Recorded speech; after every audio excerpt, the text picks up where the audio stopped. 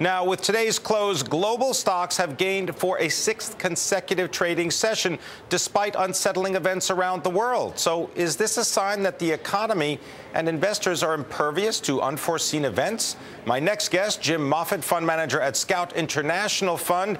He has some answers, perhaps. He's optimistic about the U.S. economy, and his fund has $8 billion under management and has outperformed 91% of its peers year to date. Now, also with us, we're joined by our senior market correspondent, Julie Hyman. Great to have you with us, Julie. Jim, great to be with you. So what is this? Markets just grind higher, climb the wall of worry, proverbially. But it seems as though in actuality, that's what's happening. People shrugging off bad news. Some of it, I think they get desensitized. I mean, like Portugal and the debt crisis, we've been hearing about that since last summer. It's not new in a sense. Even Libya and stuff, I mean, that kind of rolls along. It gets a little old. Japan was a little more of a jolt. It went down. Now it seems it's working its way back up. You know, it'll work out eventually. Japan's got obviously some serious problems there, and as you mentioned, nuclear power is one of them. But in a sense, the market's been kind of desensitized to the bad news, and there's from our point of view, there's a world of money out there that is getting tired of zip on their interest rates. That's the technical term for nothing, right?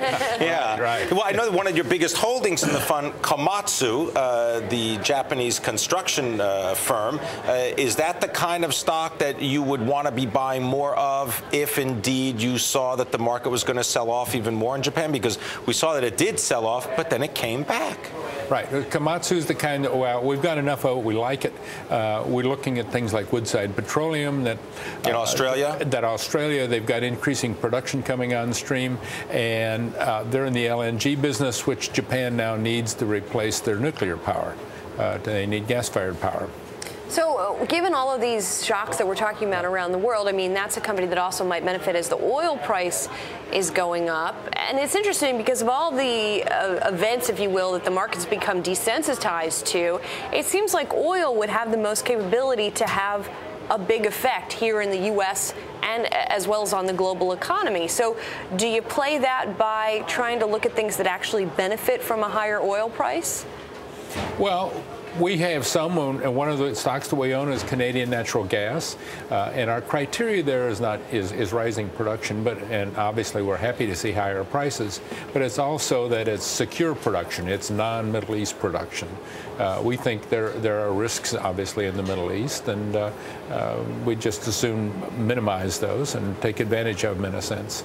Jim, as the manager of the International Fund, what are you hearing from customers when you go and you try to explain to them the opportunities of overseas investments? Because you've got investments from LVMH, Moet Hennessy, luxury goods maker, as well as beverage and beer companies in Latin America, as well as you described, construction companies in Japan. Do they get the notion that growth overseas is going to continue, or are they starting to look at the United States and say, wait a minute, the U.S. economy not doing too poorly, maybe I'm not going to go with that theme of overseas investing? What are you hearing?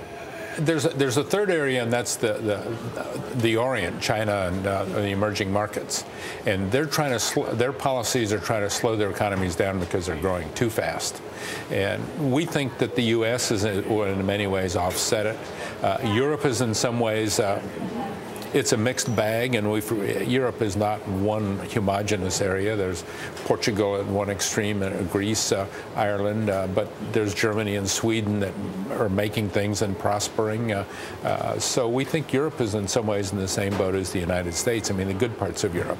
And part of our strategy is also is issue selection. I mean, trying to pick the right companies that are going to prosper in this environment. I won't say, I mean, we worry about the top-down part of it, but on the other hand, we can take advantage on the bottoms-up of buying the right stocks. Investors a little bit more opportunistic now? Right. Yeah? Yeah. Willing to spend a little money in the stock market? I think so.